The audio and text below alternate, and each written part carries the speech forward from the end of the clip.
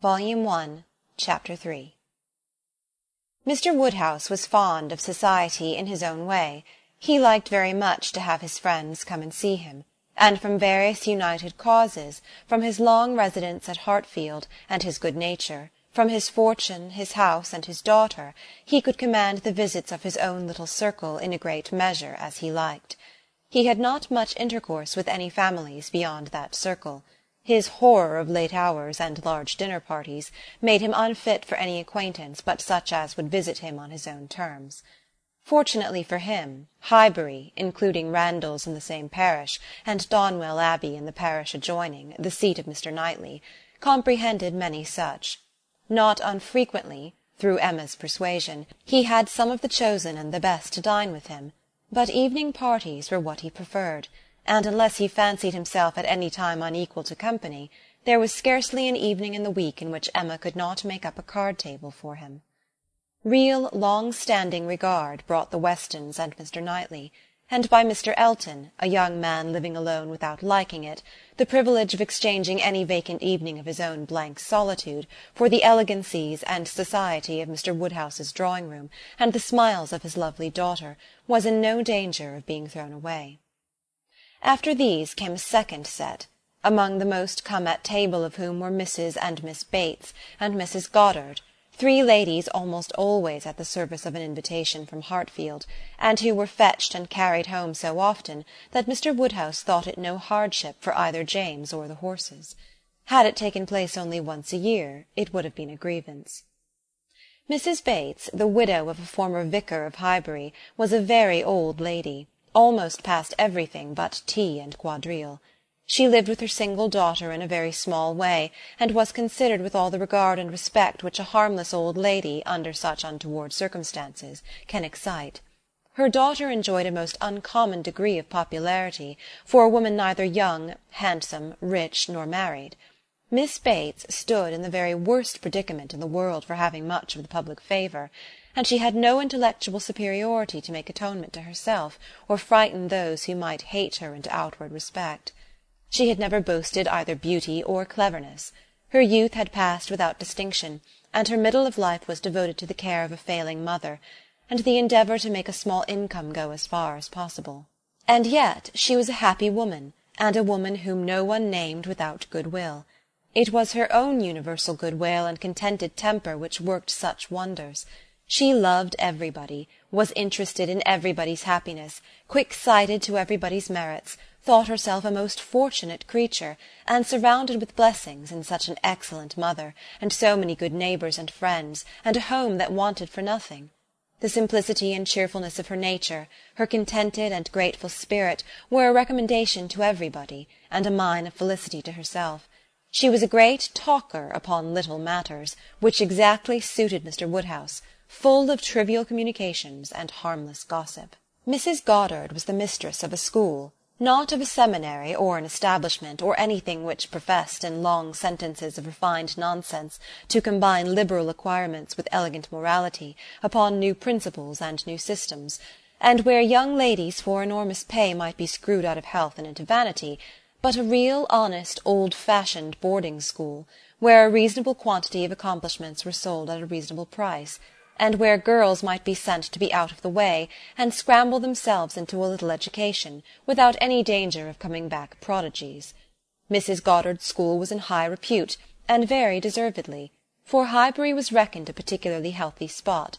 She had an ample house and garden, gave the children plenty of wholesome food, let them run about a good deal in the summer, and in winter dressed their chilblains with her own hands. It was no wonder that a train of 20 young couple now walked after her to church.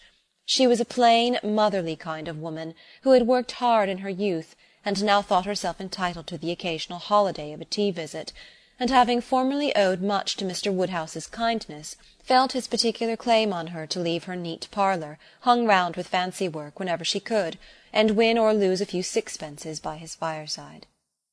These were the ladies whom Emma found herself very frequently able to collect, and happy was she, for her father's sake, in the power, though, as far as she herself was concerned, it was no remedy for the absence of Mrs. Weston. She was delighted to see her father look comfortable, and very much pleased with herself for contriving things so well, But the quiet prosings of 3 such women made her feel that every evening so spent was indeed one of the long evenings she had fearfully anticipated. As she sat one morning, looking forward to exactly such a close of the present day, a note was brought from Mrs. Goddard, requesting in most respectful terms to be allowed to bring Miss Smith with her. A most welcome request, for Miss Smith was a girl of 17, whom Emma knew very well by sight, and had long felt an interest in, on account of her beauty. A very gracious invitation was returned, and the evening no longer dreaded by the fair mistress of the mansion. Harriet Smith was the natural daughter of somebody.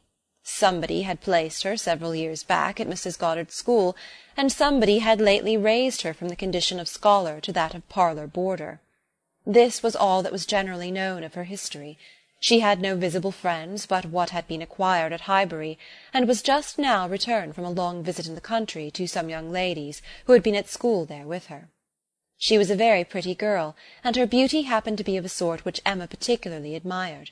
She was short, plump, and fair, with a fine bloom, blue eyes, light hair, regular features, and a look of great sweetness, and before the end of the evening Emma was as much pleased with her manners as her person, and quite determined to continue the acquaintance. She was not struck by anything remarkably clever in Miss Smith's conversation, but she found her altogether very engaging, not inconveniently shy, not unwilling to talk, and yet so far from pushing, showing so proper and becoming a deference, seeming so pleasantly grateful for being admitted to Hartfield, and so artlessly impressed by the appearance of everything in so superior a style to what she had been used to, that she must have good sense, and deserve encouragement. Encouragement should be given. Those soft blue eyes, and all those natural graces, should not be wasted on the inferior society of Highbury and its connections. The acquaintance she had already formed were unworthy of her. The friends from whom she had just parted, though a very good sort of people, must be doing her harm. They were a family of the name of Martin, whom Emma knew well by character, as renting a large farm of Mr. Knightley, and residing in the parish of Donwell. Very creditably, she believed. She knew Mr. Knightley thought highly of them, but they must be coarse and unpolished, and very unfit to be the intimates of a girl who wanted only a little more knowledge and elegance to be quite perfect. She would notice her, she would improve her, she would detach her from her bad acquaintance, and introduce her into good society. She would form her opinions and her manners. It would be an interesting, and certainly a very kind undertaking, highly becoming her own situation in life, her leisure and powers. She was so busy in admiring those soft blue eyes, in talking and listening, and forming all these schemes in the in-betweens, that the evening flew away at a very unusual rate, and the supper-table, which always closed such parties, and for which she had been used to sit and watch the due time, was all set out and ready, and moved forwards to the fire, before she was aware.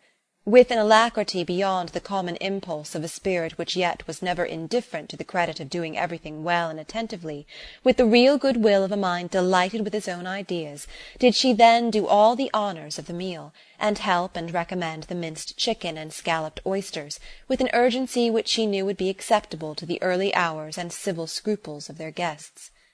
Upon such occasions poor Mr. Woodhouse's feelings were in sad warfare.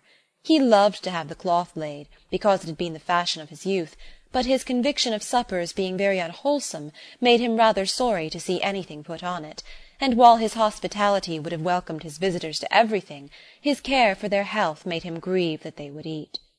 Such another small basin of thin gruel as his own was all that he could, with thorough self-approbation, recommend, though he might constrain himself, while the ladies were comfortably clearing the nicer things, to say, "Mrs. Bates, let me propose your venturing on one of these eggs. An egg boiled very soft is not unwholesome. Serle understands boiling an egg better than anybody. I would not recommend an egg boiled by anybody else. But you need not be afraid. They are very small, you see. One of our small eggs will not hurt you. Miss Bates, let Emma help you to a little bit of tart, a very little bit. Ours are all apple-tarts. You need not be afraid of unwholesome preserves here. I do not advise the custard. Mrs. Goddard, what say you to half a glass of wine? A small half-glass put into a tumbler of water. I do not think it could disagree with you."